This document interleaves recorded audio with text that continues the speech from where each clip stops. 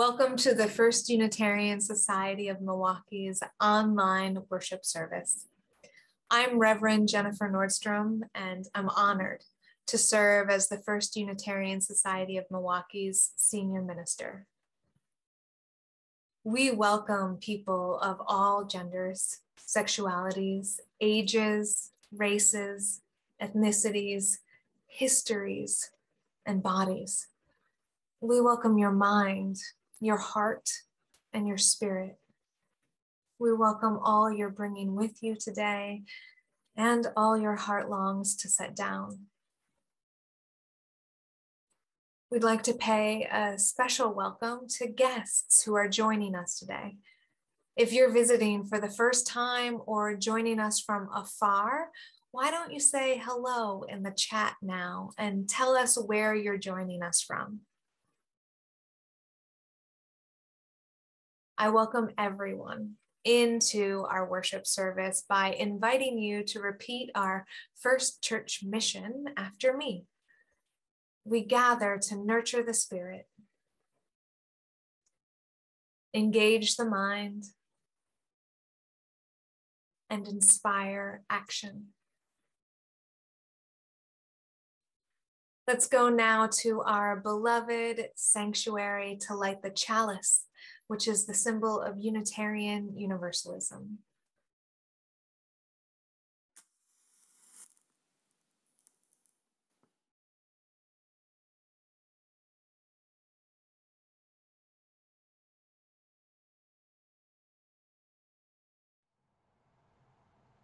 Hello, my name is Patrick Mulvey, and I'm honored to be your worship associate today.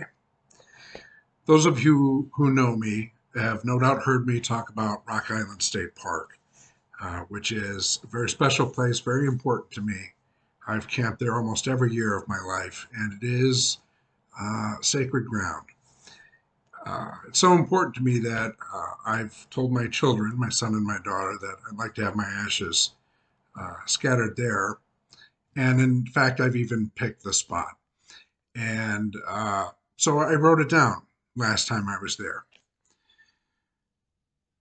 Scatter my ashes here in the dark, quiet cedar grove. The pieces that were my body will become parts of the soil, the trees, their leaves.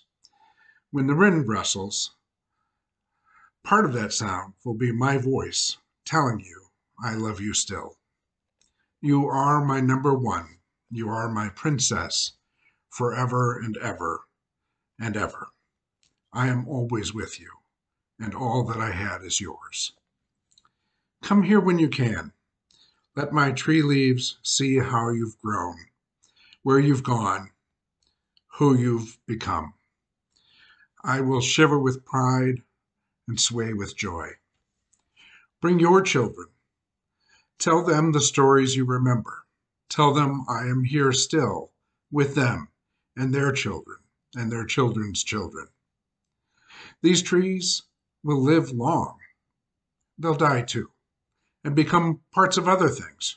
Maybe new cedars, maybe thimbleberry bushes, maybe sand on the path or the beach, maybe even part of a little hatchling crayfish, so quick, flitting backward through shallow waters with its beating curled tail, gone behind a rock or under a wave, so fast you only see it after you've seen it, and it's already gone. So I wrote that as instructions, but also as a message to my children and hopefully some comfort for them after I'm gone. And I was thinking about this the other day, and it occurred to me all of that's true. Parts of me, I hope, will still be there. But parts of me will live on in their memories.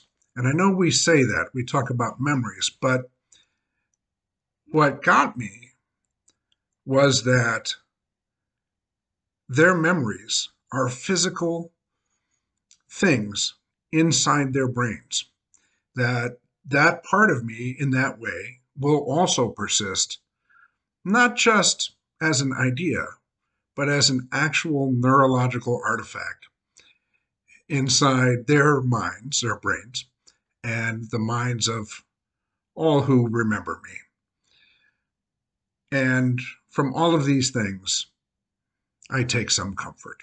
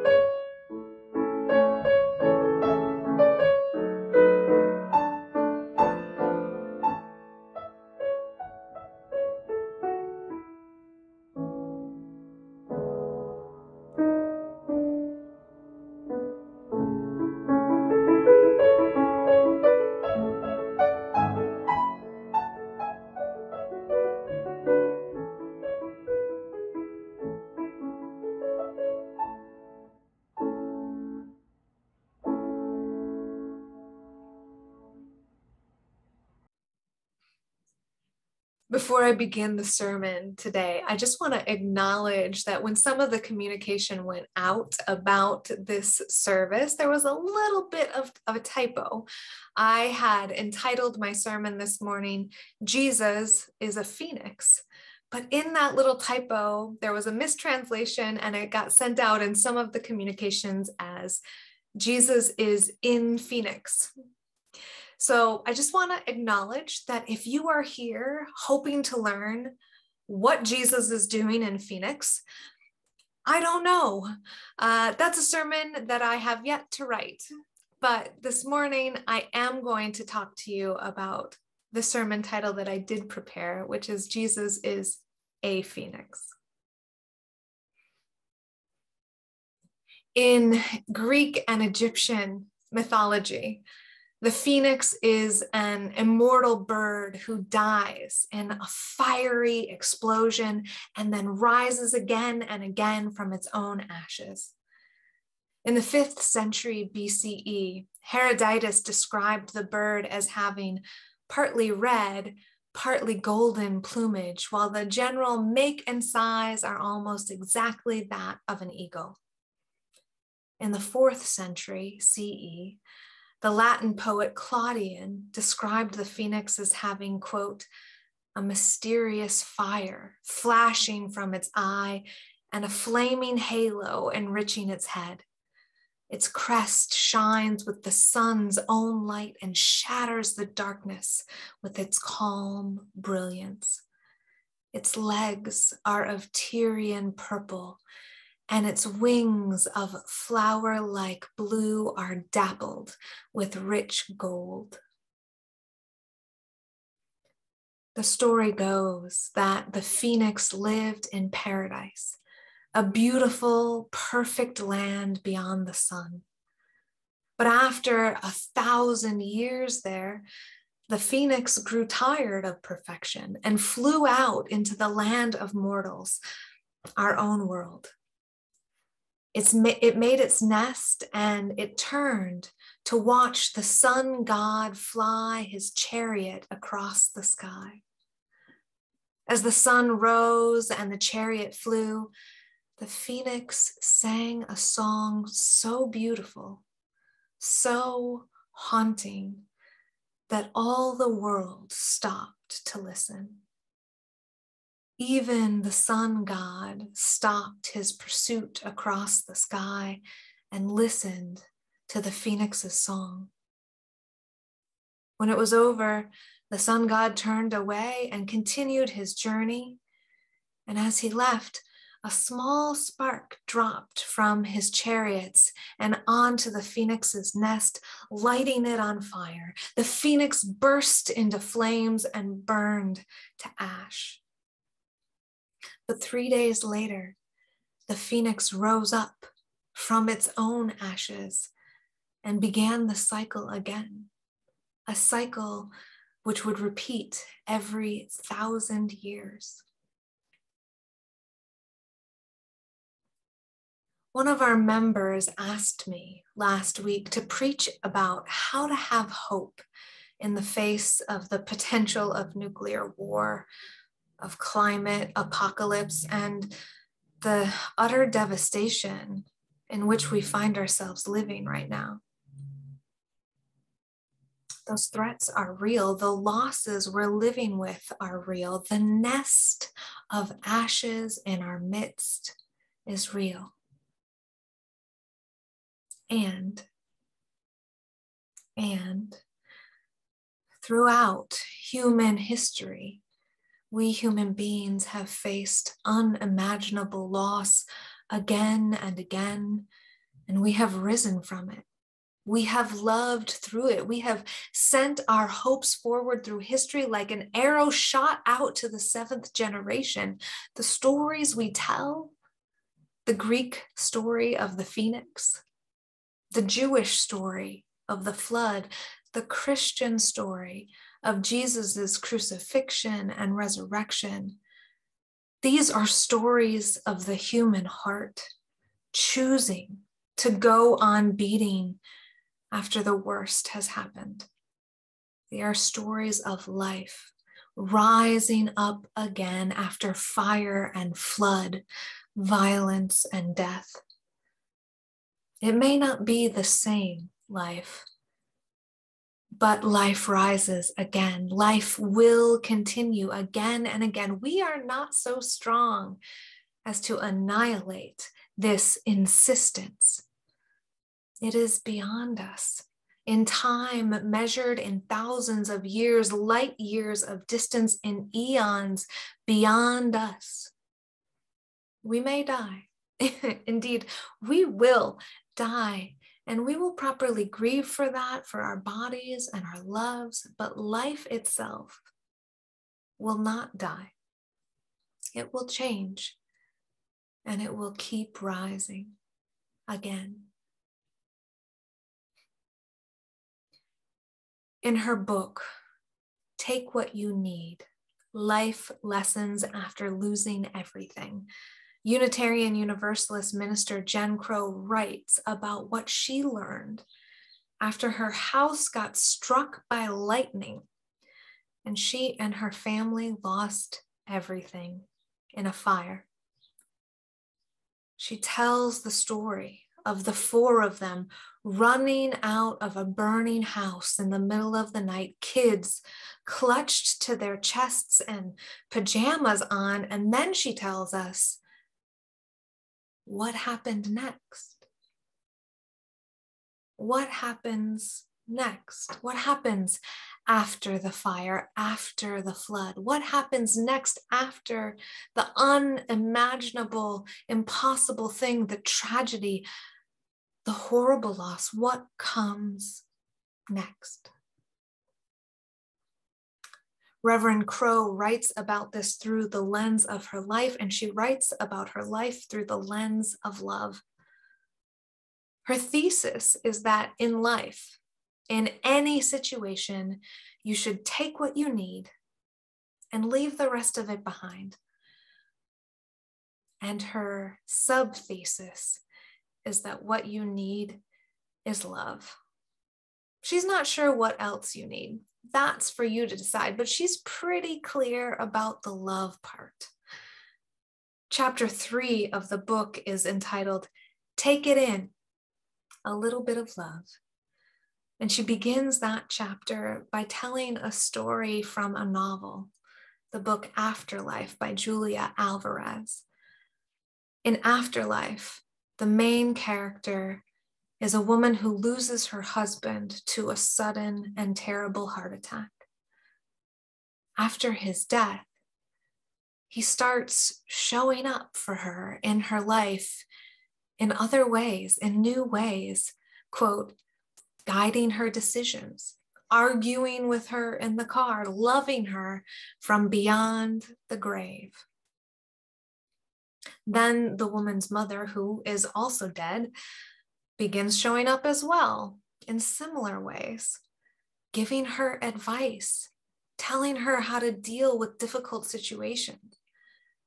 When the woman feels like she's in a hopeless situation and it seems like there's nothing she can do that will improve anything, her mother advises her, when nothing else can work, let's see what love can do.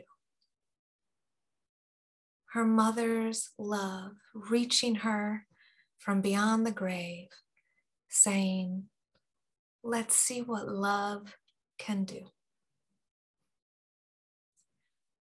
After the fire, after the flood, after the divorce, even after death, let's see what love can do.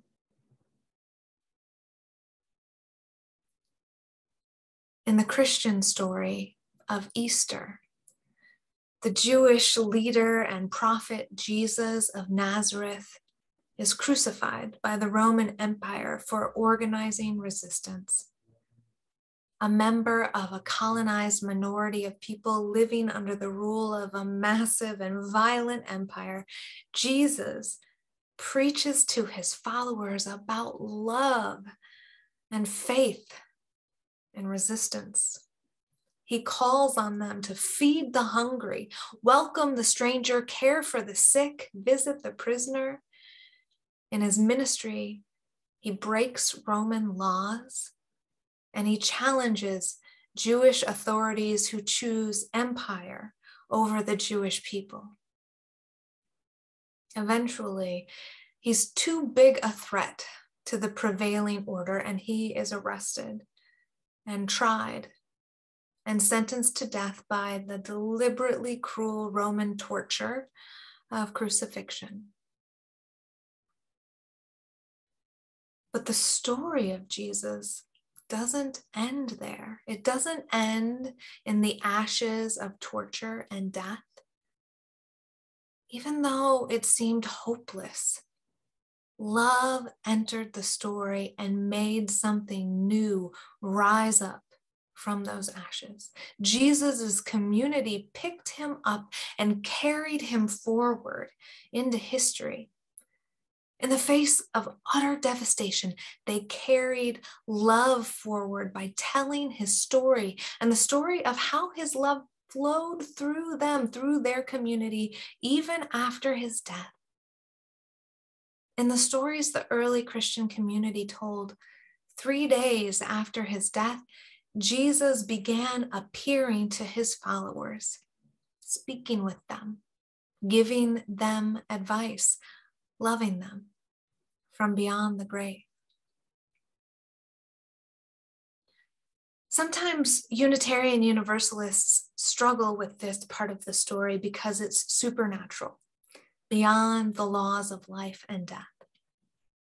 There are Christians and Unitarian Universalist Christians who understand this story literally.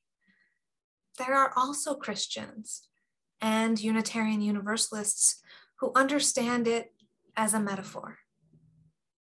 It's up to us to take what we need and leave what doesn't work for us. What do you need to be able to access this story and its connection to our Unitarian Universalist history?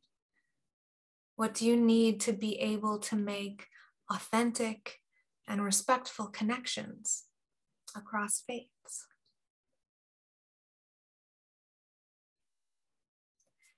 In the story of the phoenix, right before the majestic bird's death, it sings a song so beautiful, the whole world stops to listen. A song so beautiful, the sun god himself stops his chariots and turns to hear.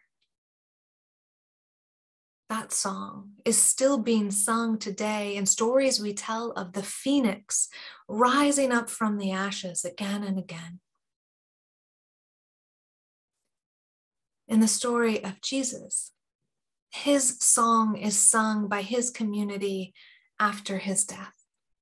Even after they lose him to devastating violence, they continue to feel his love. They felt him there with them, talking to them, walking with them, sharing his message of love, conquering all, singing his song that death does not win, that the truth of love is bigger than death and it lives beyond it. Through the power of that love, Jesus's community comes to believe that despite horrific violence and the incredible pain of their loss, the empire cannot crush them if they let love live through them. If they use it to keep creating communities of hope and resistance throughout the land. When everything seems hopeless, when the worst has happened and it seems like nothing can help, let's see what love can do. Let's see what love can do. There are reasons human beings find different ways to tell the story of rising again after unimaginable loss. First of all, we need them. We need stories like this to guide us through the dark night of despair, to give us hope in the face of fear, to tell us there's a possibility when we have experienced utter devastation. Second, we tell stories like this because they're true. Maybe not literally, but they speak to the truth of the miracles love can work after unimaginable loss. They speak to the truth of life itself rising again, even though it is changed.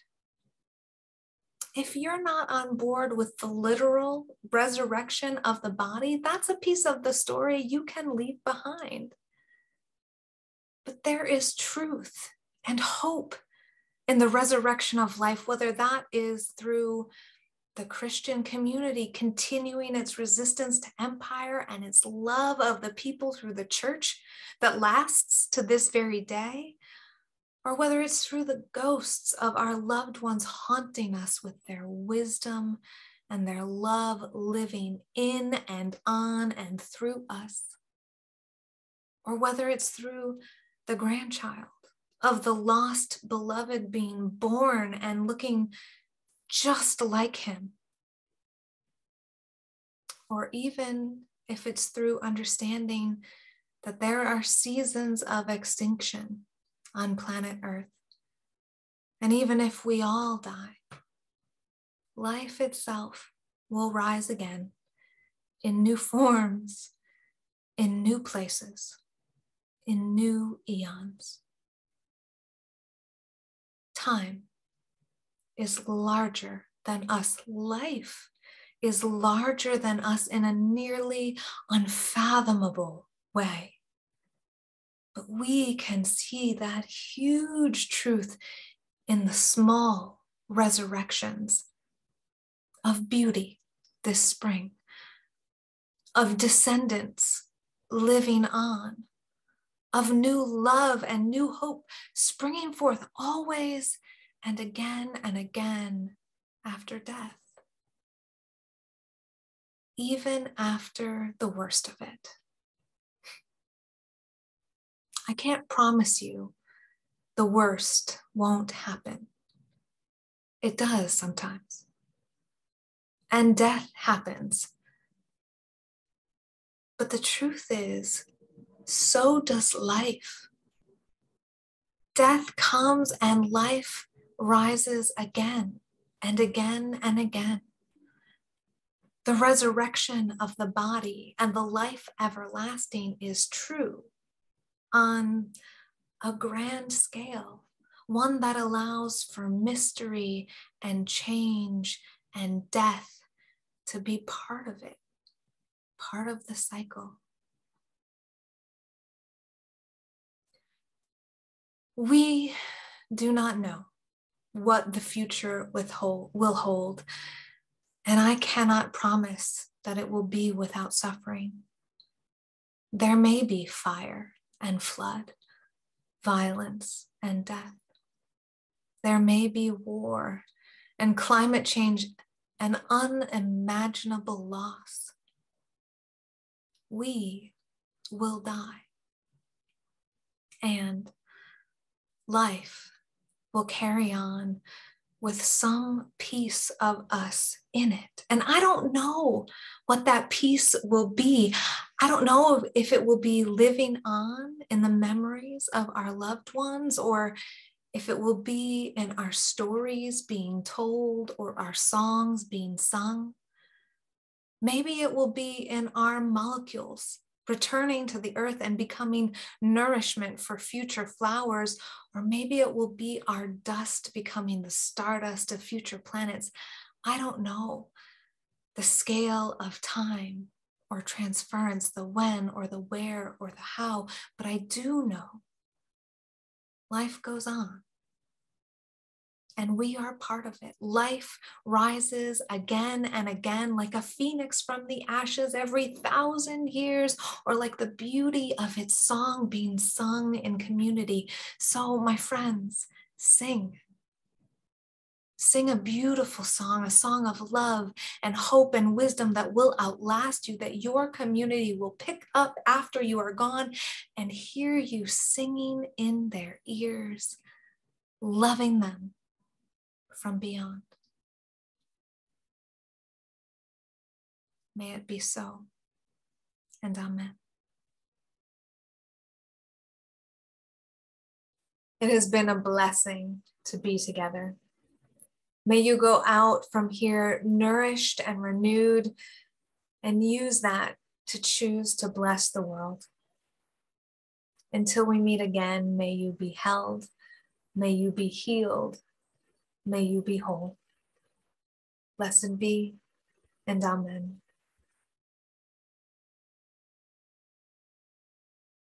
We are going, heaven knows where we are going. We know within, and we will get there. Heaven knows how we will get there, but we know